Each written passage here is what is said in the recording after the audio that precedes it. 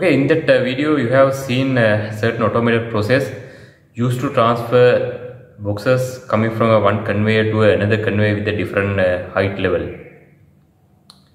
Okay, in this video we are going to discuss how to design pneumatic circuit and how to write PLC ladder logic program for this kind of process. We are going to use Festo FluidSim software to design the pneumatic circuit and write the PLC ladder logic program. Okay, first study the process carefully. So then let's see how to design a pneumatic circuit, then how to design PLC ladder logic program for this process. Okay.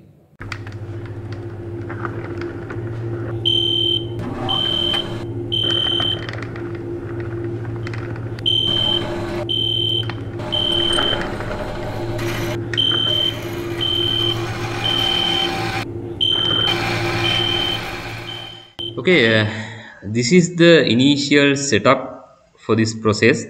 Here you can see one A cylinder is used to lift the box to upper conveyor, upper position.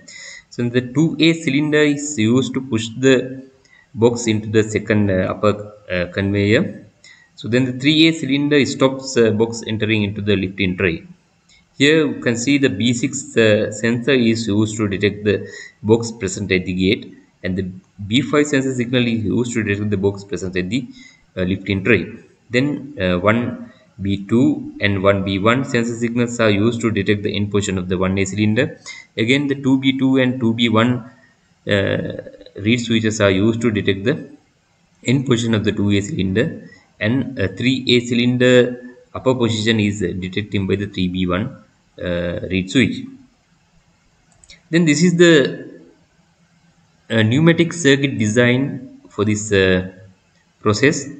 You can see the two double acting cylinders. Then here you can see, to control the two double acting cylinders, 5 three-way directional control wires are used. These directional control wires are pilot operated, solenoid activated pilot operated, spring centered 5 three-way directional control valves. Why the 5 three-way valves is used? Because with 5 three-way valves, the cylinders can stop in any intermediate positions. Considering the safety, that is very important. That's why the 5 three-way valves used in here. Here again you can see the one single acting cylinder that act as a gate. Here you can see the position for this one. Here 3A cylinder. Then to control the single acting cylinder, 3 2A valve is used in here. Okay, then to operate this pneumatic circuit, this is the PLC ladder logic program written. Here you can see the PLC ladder logic program written for this process. Okay, first run the program and see how it operates. Okay, let's see how this PLC ladder logic program is operating. Okay, here you can see, once you press the start push button, it latch start memory until it reset by the stop button. Here you can see, when the start button is present, then to give the B6 sensor signal and B5 sensor signal, two switches are used in here. So then the B6 sensor signal mean box is present at the gate. Okay, let's see what happens. Box is present at the gate. You can see this 3A cylinder retract and open the gate. Here this is, you can see this couple of network is representing one mission. Here there's a power flow to 3Y1R memory when the B6 sensor signal is there, and 1B1, that means lifting cylinder in bottom position, retract position. Then the B5 sensor signal is not there, there's a power flow to 3Y1R relay. So then it produces the optional path. Even the B6 sensor signal goes low, it goes to high. So when the boxes enter into the lifting tray, this one should go slow. So then this one should goes high. When this one goes high, you can see the power flow to 3 by 1 solenoid is go slow, so then it retract. So then what happened? Then what happened? This couple of network representing another mission. The mission to extend 1A cylinder, you can see, to extend the 1A cylinder, the condition is 3B1 sensor signal should be there. That means the stopper should in extend position, gate is closed. So then the B5 sensor signal should be there. B5 sensor signal should be there. So then that means box should be at this position. Then this is the mission end signal is produced in the 1B2. 1B2 mean the cylinder in extend position. So then it produces the latch.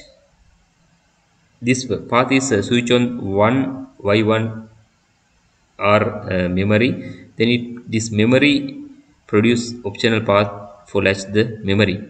So then when the start button is pressed, start memory is there. 1Y1 R memory is there. 1Y1 solenoid is activated. So then 1A cylinder extend. So then let's move to the second mission. Second mission is to extend a 2A cylinder. Here you can see. Here you can see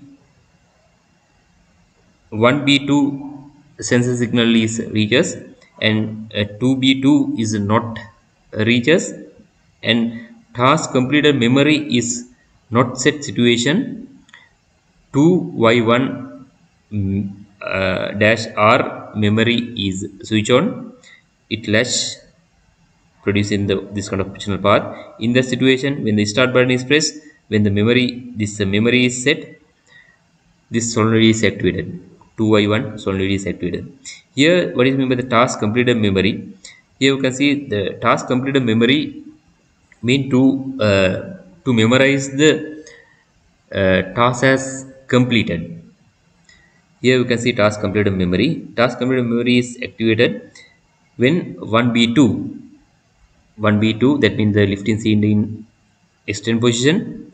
Then 2B2 is in extend position. When these both signal reaches, task completed memory is set. Then it produces the optional path, additional path.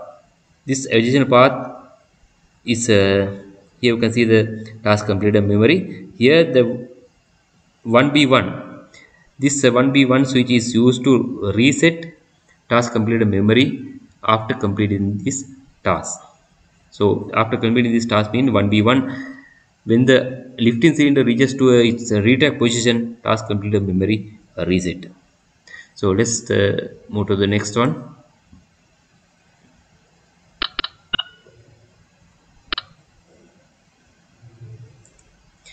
Then you can see the still task completed memory is set.